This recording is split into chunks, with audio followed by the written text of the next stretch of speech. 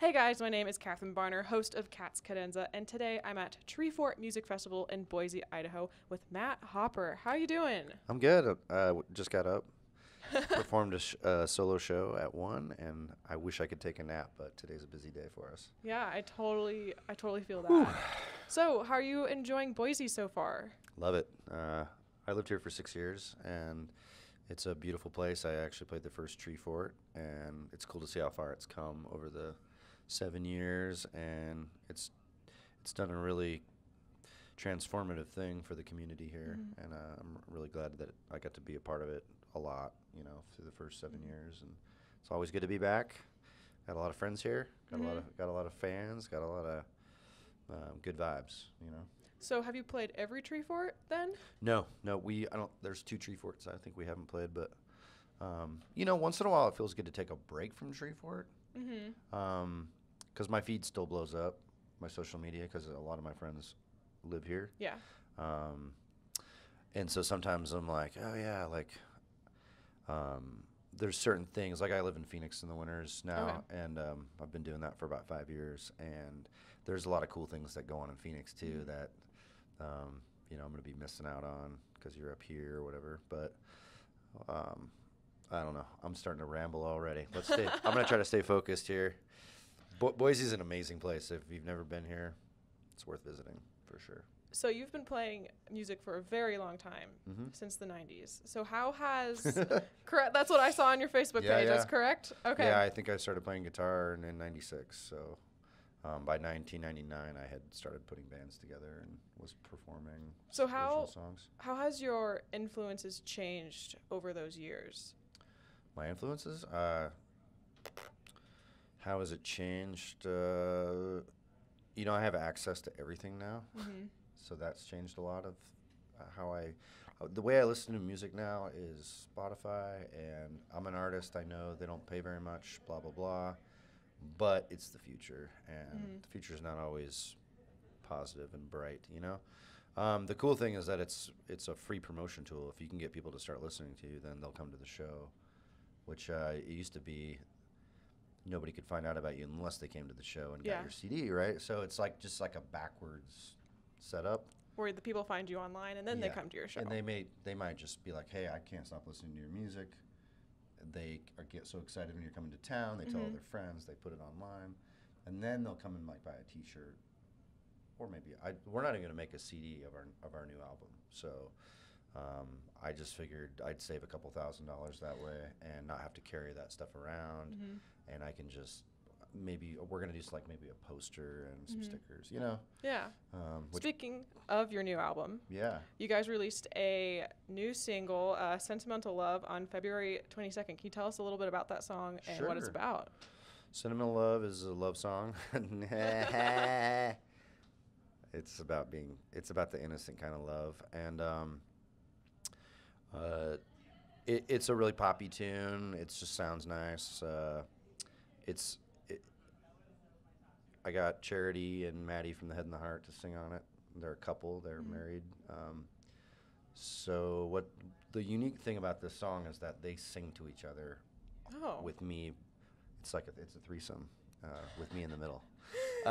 You're like narrating their love story in a sense. Well, in a way, it's a song about it's do I make your heart fly up to the sky? Do I make your palm? It's about those feelings of when you get that really exciting, like you're kind of nervous. And things are happening, and you're like, it's all happening.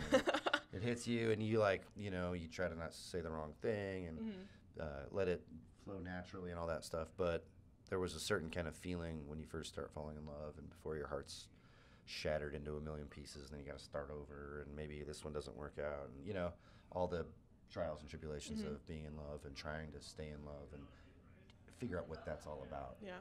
Because I'm used to being on the road and alone and just do my own thing, and my mom's like, you're kind of selfish, like you just focus on you, and you're gonna need to figure that out if you ever want to keep a woman around, or whatever.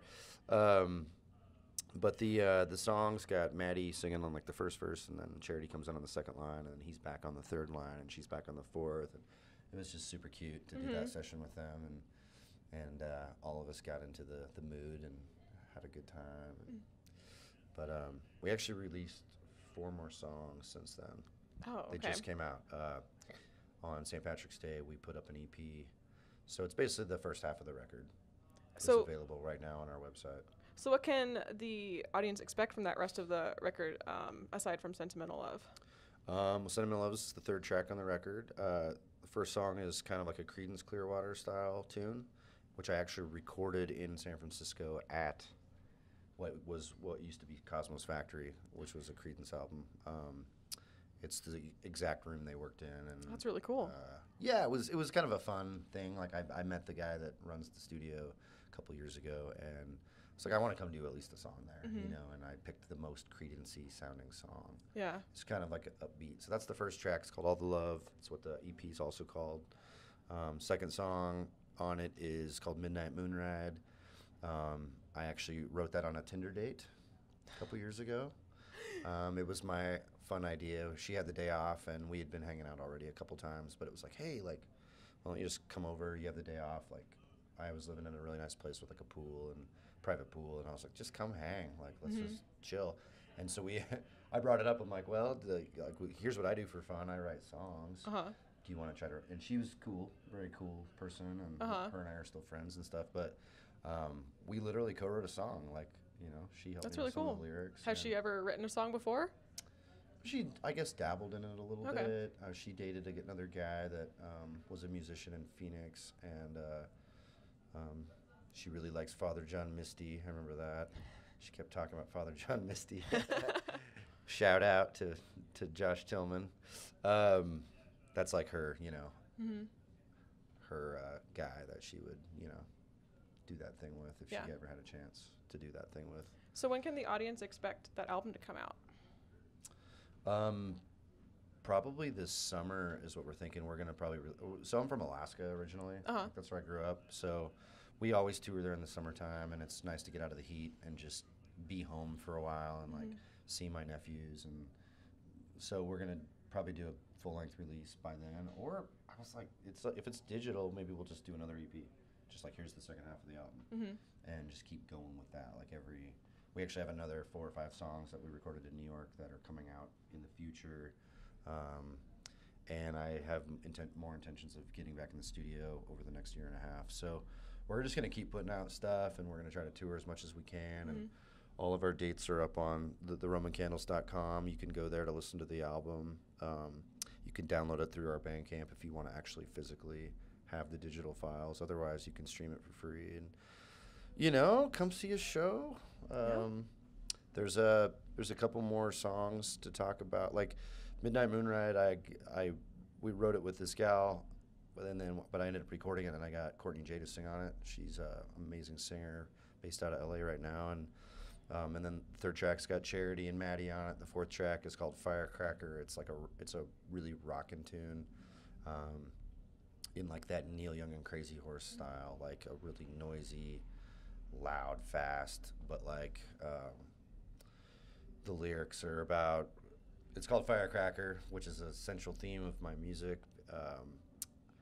My band's named after a Jack Kerouac quote from On the Road. Okay. About Roman candles exploding in the sky, and mad people that are mad to live and desirous of everything at the same time. And like I got that when I read On the Road. I got his characters. I understand them. I've met those characters, and that's why I like the Beat Writers, because they were writing about a really interesting time in history. But I named my band the Roman Candles after that quote, and so to come full circle and write a song called Firecracker years and years later about blowing it up, about lighting the fuse, about going for it and not just sitting on the shelf all the time and getting dusty and giving up and watching Netflix all weekend. And, you know, like there's all these things people are doing now that's making us really, like, inclusive and not it's about social people. Yeah, right? Yeah. And yet we have access to all the communication from our fingertips. I just went 3 weeks without a phone and had like a really good time not being tethered to it. Because you're living in the moment instead of living on your phone. It was cool. It was cool to go back to that and feel it for a while. I got a new phone. Somebody gave me one about a week ago, and they said they could see the stress like sink in as all my messages rolled in. Oh no! I realized there's multiple gigs that people were upset because I didn't call them back, and they didn't know I didn't have a phone. And, it's a business tool that I need. Yeah. The maps function is really important when you're in Atlanta, Georgia, and you've never been there. Yeah. It's really nice just punch in the address and just follow the directions. Mm-hmm. But I think, younger kids they're going to be completely lost if their phone gets broken or drops in the water. It's like, how do we get there? It's like, you got to go north and then take a left on 6th Street. Yeah, I remember when I was a kid. The address, the 314, Yeah, when I was a kid and my parents and I did road trips, we'd have like this atlas, like just this thick, like huge, sitting in the car in case we got lost. And it's totally different. MapQuest? At least we could print out the directions at the beginning of the internet. Oh, yeah. I remember always printing out directions before I went anywhere. We have our packets for the tour. Like, okay, let's leave Tulsa. Let's head north. Yeah, I had to print out everything and make sure everything's planned. Yeah. So getting back to that, like, that's something to think about. It's definitely part of my what I'm thinking about is I'm trying to write for the future, for the present, learn from the past, always be educating myself, always be reading, learning, not just fiction but nonfiction and history and interesting things. Yeah. And I have a lot of free time because I'm a musician. Like I work at night. If I get up early, I got quite a few hours in the day to educate my brain and work on my body, staying healthy. Yep. I got time for all that. Yeah. A lot of people work their entire life to just be able to go travel a little bit before they die. And I'll be out there at these beautiful places, and I look around, and I'm like, everybody else here is in their 60s, 70s. I just turned 40, but I'm, all through my late 20s and my 30s, I've been on the road. And I'm like, I'm getting to go to these places at a young age, and I have no stress in my life because how hard is it to show up, set up your guitar, and play your songs? Yeah. Collect your gas money, and sell a few CDs. Yeah. And move on to the next spot. It's a cool lifestyle. It's not for everybody. It's hard. It can be hard. It's hard when you fall in love or you want to have a kid or something. It would change everything. But I'm like just reaching that point where I'm like, that'd be nice. I've had my fun. I've traveled all over the world. Yeah. I'm gonna go to a different setup soon probably, and I don't know. It's hard for me to settle. Yeah, especially after you've experienced all that, you just kind of want to keep doing it. Yeah, I lived in Portland for the last 2 years. I live in Phoenix in the winters. I live in Alaska in the summers. I've gotten over to Europe multiple times. Did like 4 shows in Switzerland last year. Did a lot of vacationing in the Mediterranean, and went to France, south of France. Went to Basque Country. We're playing the Basque Center tonight for the Treefort, and I'm like, I've been to Basque Country already. Like, yeah, I got to go there. Yeah. Cool. So what advice would you give to younger musicians who are just starting out with their career? Well, be nice to everyone you can. Shake hands. I've been telling my bandmates, this is my bandmates from Alaska's first tour, and they're out with me. They're having fun. I'm definitely the dad of the group, keeping it together. Make sure I'm sober every night to drive the van, and there's things that people don't think about. So what I tell them is I was like, you're at Treefort. Like, there's 400 bands here. Everybody around you is either working at the festival or in a band. Like, introduce yourself. Go see some shows. Find out where they're from. See if we can play there with them. Like, we're gonna play with maybe Billy Moon in Toronto. Just a band we happened to see. We liked them, and boom. Like, let's do it. Let's go to Toronto. Yeah. This year and play with you guys, and so just networking is really important. Always honing your craft. Keep your eyes open, keep your ears open, listen to everybody, learn from everybody, learn from everything. So where can the audience connect with you online? I'm gonna look at the camera for this one. matthoppper.com. I am one of 15 Matt Hoppers that I've discovered on the planet Earth. That's not very helpful when people are trying to find you. But I'm the one who owns matthoppper.com. Wow. Okay. You're a special person to be able to own your name. Yep. It's not Seattle Jazzer Matt Hopper. It's not Kansas City jazz guitarist Matt Hopper. It's not Australian rugby player Matt Hopper. It's Matt Hopper, the guy that was born in Phoenix, raised in Alaska, and plays music, blah, blah, blah. Yeah. Also, theromancandles.com is the band website. And we actually have a new website coming down the pipeline from a really cool graphic designer that I've known forever. And he's just doing it. He's like a really artsy guy. And he's going to surprise me with a new design soon. Oh, that's cool. So that'll be out sometime this year. And, yeah, we're going to try to make some music videos, and